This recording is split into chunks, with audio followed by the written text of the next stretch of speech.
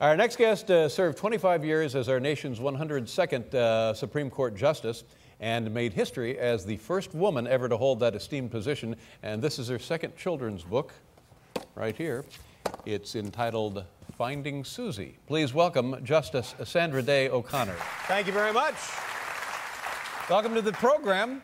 And I refer to you as Justice? Yes, that'll do. Okay. Do I call you David? You can call me Dave, yeah. Dave is Okay. fine. Dave is All fine. right. Let's talk a bit about your second children's book. What I like about this is it comes from your own experience as a young girl. Is that Well, right? it does. I lived on a very remote cattle ranch in Arizona and New Mexico. Tell people how big the ranch is. Well, it was about 300 square miles, and I had my parents and 6 or so cowboys to play with. Right. Anyway. That's a whole nother book right there. That's we not won't this talk one. about that. Yeah. But I rode horses a lot, and they're not too cuddly. I mean, they're great to have and to ride, but I wanted a little pet that I could think, was really Of course. cuddly and mine. My mother didn't want one in the house, so I had to get an outdoor type. And I had different wild animal pets from the ranch area, like a little cottontail rabbit. And like, I tried to make a pet of a coyote, and you just can't do it. And maybe the most successful wild animal pet was the bobcat. Mm-hmm. My father found it on a roundup, and it was a little baby, and he brought it home. We fed it hot milk with an eyedropper, and it grew. It was big. And it was a darn good pet. It worked fine for years, but he finally... What did you call the bobcat? Oh, it was a very imaginative name, Bob. It's Bob. It's Bob the bobcat. Yeah. But he was a great pet. And then finally he disappeared, and we were very sad. And then for a while, every night, one of the chickens in the hen house would disappear. And my father said, gee, I think I better stay up and check on this. And he did. And it was Bob who was coming in Not a surprise nightly there, for really. a chicken dinner. Yeah, Bob would stop by, And, like going to KFC. So, And this is you as a little girl, and that's your horse? Chico. Chico. and I have a book out about Chico, too. He came out of a wild horse herd, and he was a great little horse. Now, when you get a horse out of a wild horse herd, Yeah. what is the process to make them rideable? Well, the same as with any other horse. You have to work at it for a while. But You've heard of horse whisperers? Yes. You need some good horse whisperers. Yeah. But they're terribly dangerous before they've been broken. Well, is I the mean, term, they can right? throw you off. Yeah. But anyway, you get them gentle, and this one was fabulous. And when I fell off, he would just wait for me to get back on. That's unusual.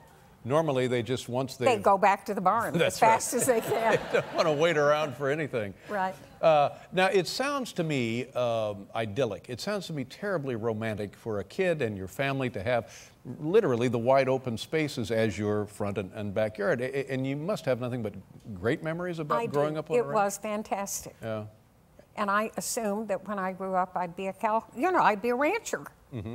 And it didn't work out that way, did it? It worked out okay. It worked out okay. You don't need to be hard on yourself here. But people who live on ranches and people who are successful at ranching, and ranching is very difficult, always been difficult, continues to be difficult, those people who are good at it and take to it are a certain kind of folk, don't you think? A certain kind of person. Well, they have to be people who can solve any problem and do anything. We didn't have a telephone, of course, or electricity. And if something broke, we had to fix it. And it didn't matter if it was beautiful, it just had to work. That's right. And we saved all the baling wire and all the string and all the leftover lumber and everything, and we just tried to make do and make things work. Yeah, it was a necessity. It was Yes. part of life, really. That's right. And there's always many, many things to do on a ranch. More than you can get around to. So at some point you decided you were interested in law school? Well, yes, I had gone to college. And I went to Stanford, and I took a class there from an undergraduate professor who was a law professor, and he was so inspiring. He was great. And because of him, I applied to law school. And when you get out of law school, you thought, well, I'm here in the world, let me go out and see what awaits me. I had done well, and we had all these notices on the placement bulletin board. Stanford law graduates, call us, we want to talk to you. And I called them all, and they wouldn't talk to me. I had 2 X chromosomes. They wouldn't have anything to do with it. Now, what are we talking, what year roughly? 1952. 1952. And none of those law firms had ever hired a woman lawyer, and they weren't prepared to even talk to me. Yeah. You would think that a law firm might know better, even in those days. Well, you would. Well, one of them actually said, well, how do you type? And I said, so-so. And the partner said, well, maybe, Miss Day, we could get you a job here as a legal secretary if you can type well enough. Oh, my goodness. But I thought I didn't want to do that, so I held off. And I did, my first job as a lawyer was in the county attorney's office of San Mateo County, California. And I had to explain to them, because they didn't have any money for a new deputy, I said, I'll work for you for nothing until you persuade them you need a little more. And they didn't have a space for me, and I said I'd put my desk in with the secretary if she was willing. So that was my first job, no pay, and I put my desk in with the secretary. Wow. And my letter's in the Historical Museum in San Mateo County. I mean, did you just from time to time later in life call those people up and laugh and just... No, what people? What people? The old law firm? Oh. No, well, I'll tell you. I've made a number of speeches in my life, and the one I had the most fun with was the 100th anniversary of the law firm that said they wouldn't hire women, but how did I type? So I talked at their 100th anniversary. Oh, boy. Now, on the... on the Supreme Court, did you have to do a lot of typing? Not a whole lot, actually. I let the secretary do that. How's that? When you in this position now, when you look at your time, 25 years on the Supreme Court, what do you think? How does it feel to you? What some evolution there, the job that you put in? What is your impression of things now, looking back 25 years? I think it's an incredible institution that we have. I think we're really fortunate in this country to have an entire branch of government that I think overall works pretty well, and it's an impressive place to be. Yeah, it's an organism in Yes. that it changes Yes. daily and well, not daily, but you have 9 people who work really closely together, and you change one, and you don't just change a justice, you have a new court because people work differently together. Right. And you yourself a change in philosophy, ideology, or just personal thought through the years? Or it's impossible to grow and not and be steadfast, isn't it? The court has to consider so many different issues over the years, thousands of issues, and nobody at the start of that process could possibly say what they think on all those issues. You learn over time, and I was still learning when I left. Yeah. Are there any that you look back and think, ooh, well, we bungled this one? Probably so. Yeah. I'm not going to mention them by name. It must have been great, well, perhaps not. Speak for yourself. I would be concerned about great intimidation the first day on the job after the appointment. What was there for you or not? Yes. It was an overwhelming experience. And I was the last justice, I think, to be sworn in at the Supreme Court itself. And my parents were there, and President and Mrs. Reagan were there. We don't have cameras in the Supreme Court. So every installation since has been at the White House with cameras and all that. So it was really special. Right. And when do you first meet your colleagues? And is there fraternization with the colleagues? Do you buddy up? Do you go out to dinner? No, what you do is see a lot of each other, because 2 weeks a month, or you have oral arguments lasting a good many hours. You're with them.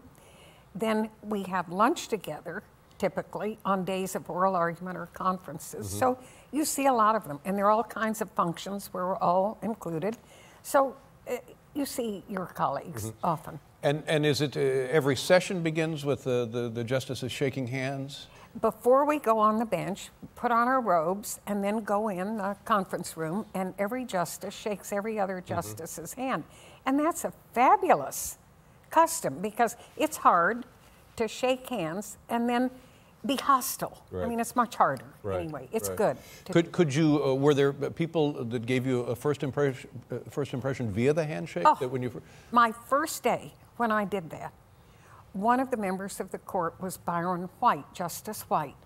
And he's the only justice to have been an NFL football star. And I put my hand out, and he took it. And I thought I was going to die on the spot. Just die. It was like I had put my hand in a vice, and I had a ring on this finger. And he just kept that pressure on. And tears squirted out of my eyes. I couldn't help it, and it was very embarrassing. My first day on the court, and there I am in tears. Now, could you say anything to the guy? Well, I said, may I? That hurts. Yeah. And anyway, I learned what to do. So I had to shake hands with him every time. Give me your hand now. I grabbed his thumb. I see. I could never give him my hand again. He was so strong. You know the highest court in the land. It's the basketball court on top of the courtroom. There is actually a basketball court above the chamber. It's not full height, but it's right above the courtroom. Right. And so Justice White liked to go out and play basketball with some of the law clerks and stuff. And every single year, with a new bunch of clerks, first week, one of them would come down with a cast on. I mean, Justice White was just stronger than anybody could believe. Banging him around. Oh. Yes. Guy could get sued doing that kind of thing. Well, take him to court, for heaven's sake. yeah, sure. You must have thoughts about the most recent appointee or nominee, Sonia Sotomayor. Yes, I'm very happy that we're getting another woman on the court. Yeah. Very.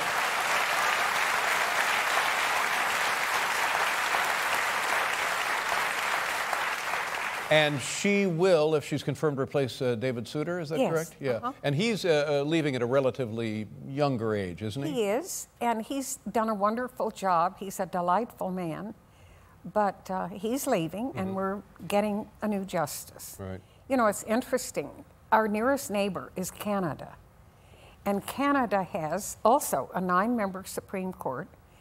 Their Chief Justice is a woman, and 4 of the justices are female in Canada. And they manage pretty well. Yeah. Good.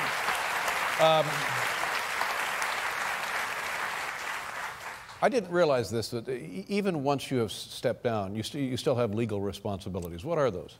Well, Congress has required that a retired justice sit on the lower federal courts, and I've been sitting with federal courts of appeal.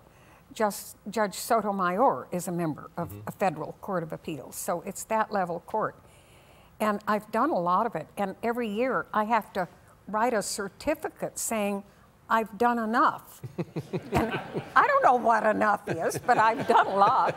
There's no time allocation required, it's just that you got to do something. Not precise, but it's been a lot. Yeah. And you, I know that growing up on a ranch, you love going out west and spend a lot of time fishing. Oh, I love to fish. I like to fly fish when I can, and I try to go at least once a year to Montana and catch a fish out there, or 2 or 3 or whatever. Did you? No limit. Did you ever? Shoot? I let them go. Catch and release. Yeah. Sure. Yeah. I catch and release also. I catch them, I cook them up, and then I release my belt after a tasty dinner.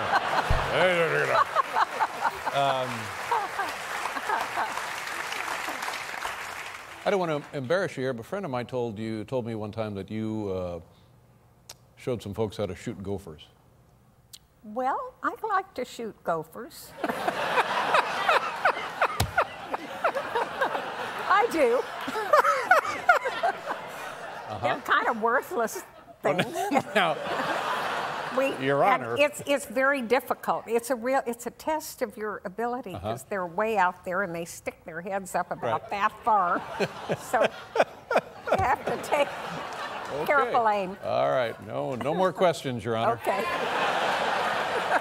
Okay. Well, it's nice to have you here. Thank you. Okay. This is the second children's book. You must enjoy this a great deal. I would guess it's a matter of recalling very pleasant times and Yes. writing about them. Yeah. And it's called Finding Susie. This is Justice Sandra Day O'Connor. Good to have you with us. Thank you. Have a lovely summer. Thank you. Okay.